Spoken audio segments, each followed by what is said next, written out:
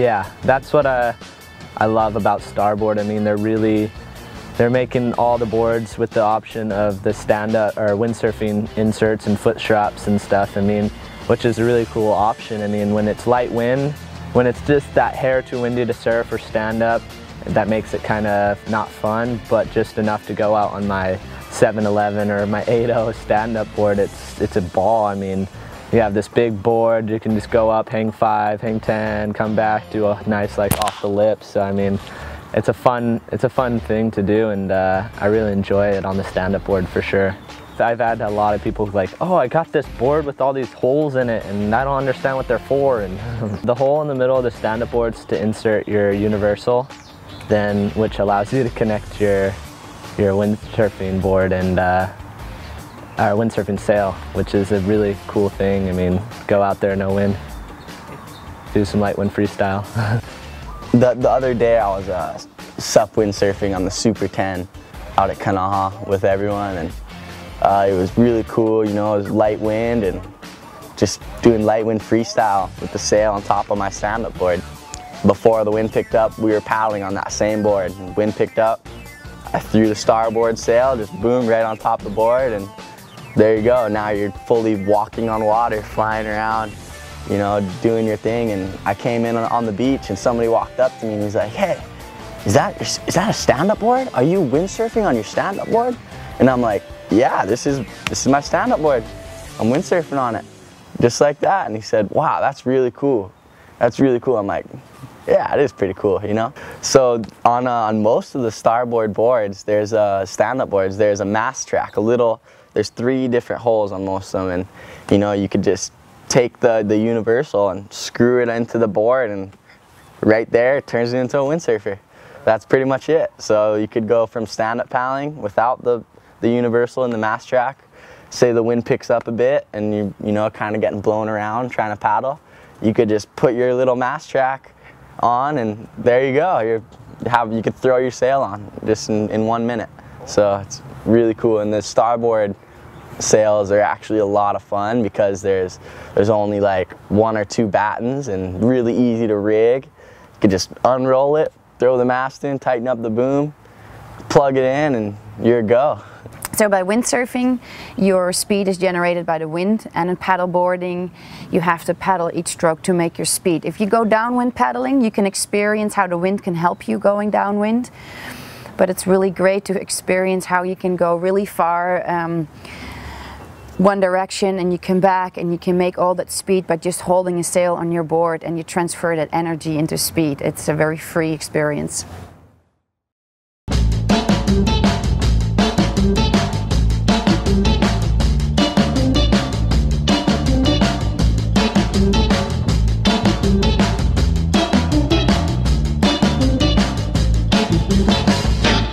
To rig your windsurf sail has some basic principles. First of all, you put the mast together. You put the mast through the mast sleeve. Then to attach the sail to the mast, you have a mast base. You make sure the tension on the downhaul, as we call it, to connect the sail to the base is really tight.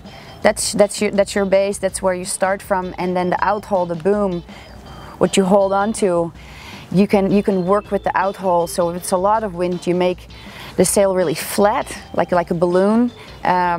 When it's not so much wind and you want to catch more wind in the sail, you make the sail fuller.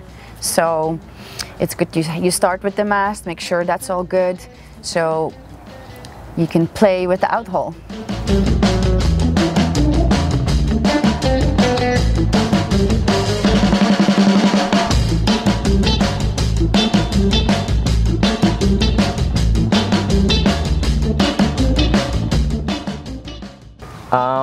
It's definitely one of the most frustrating sports I've tried, but once you get it down, it's the most rewarding. I mean, I don't know, it's just different. I mean, it's one of the own sports that you're using Mother Nature to get that kind of speed, and of course once you get more advanced, jumping and surfing and stuff, and you're using the wind, and the sail traps the wind basically and allows you to go forward and go back and forth in and out to the beach, and yeah, just have fun.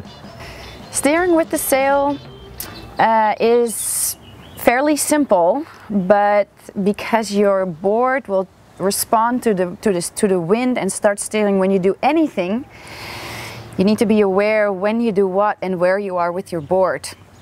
So when you make sure you are 90 degrees with your back against the wind, so your board is 90 degrees towards the wind, you hold the sail.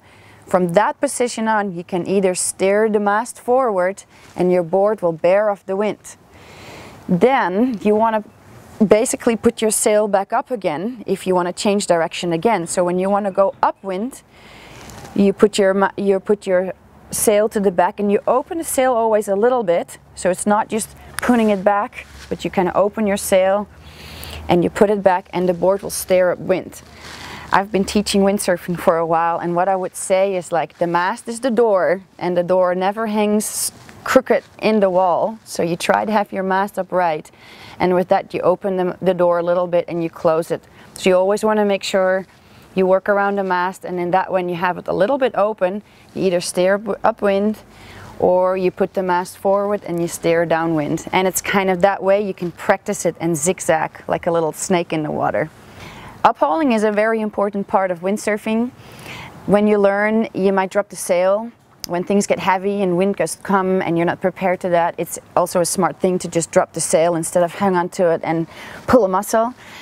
When you do uphaul, make sure you uphaul the sail, you really work with your legs, you have your straight back, so when you uphaul, you want to use the power from your legs, and slowly when you come down, when the sail comes up, you can grab hold onto the boom. Now again, the same with the mast and the door explanation. When you uphaul, you want to make sure you uphaul the sail, and when you grab a hold onto the boom, you can just stand there again with the board 90 degrees to the wind, and your sail can be 90 degrees to the wind as well, and nothing will happen, and you can balance and figure it out. Get ready before you grab hold onto the boom and take the sail again. Turning around 180 degrees, you can do it two different ways. You can turn into the wind and you can turn away from the wind. The smart thing is to learn to turn against the wind, and that's so you can hold your ground. When you learn, you might drop the sail and the wind might blow you downwind anyway, so if you can make up for that by turning into the wind and coming back, I would say go ahead and do that. The way to do it is you windsurf with your sail, you move your sail back so the board steers into the wind, then you want to keep pushing the sail by taking the uphaul or the boom and push it over the back of the board, and that way is you have to walk in front of the mast, let the board turn, keep pushing the sail. If you don't push, nothing will happen, and you most likely frustratingly you'll end up the way you came. So you keep on pushing until the board changes. You keep pushing the sail, so you're again 180 degrees with the wind towards the other side. The fact that you have to walk around the mast, it seems a little complicated, so people prefer to do it the other way. And the other way is you windsurf, you can take the uphaul and let the sail push over the front of the sail. This way you don't have to walk around the mast, you can stand where you normally stand. So it's a little easier, but the danger is that you bear off wind and you end up walking your gear back. So it's a toss-up, and some people some people prefer to learn it the easy way and figure out the harder part later. Personally, I just learn people how to turn into the wind just by standing when they start coming on the board. Take the uphaul and push the sail over the back of the board and just learn how to turn a couple times. So once you're out there, the classic stories of I was a kilometer out the coast or 200 meters out the coast and I couldn't come back won't happen. And that's the essentials you need. So put it all together, you're standing on your board, uphaul the sail, you start going, now you're walking on water once you start going. And then you're looking around and you're like, damn, that guy next to me is going fast. And then you see a guy to your left doing a big jump. And then you see a guy throwing a backflip and you're like, I want to do that. And really, I think everybody, when they first start windsurfing, they're pretty stoked on it, but looking around makes them even more stoked because they see people doing just crazy things and they're like, dude, I want to do that. I want to fly through the air like that. And so once you start going, you know, your first step after actually windsurfing is probably jibing. You get your jibes and your tacks down, and then it's like water starting. Once you get your water starting down, you could jump on a smaller board and really get planing in the foot straps. And then from there, it's just like you're at the top of the roller coaster and you're about to go down and scream your life, you know, scream for life, you know. From there, you're jumping, you're forward looping, you're doing back loops, and then it's just like you're progressing every day after that. It's really crazy.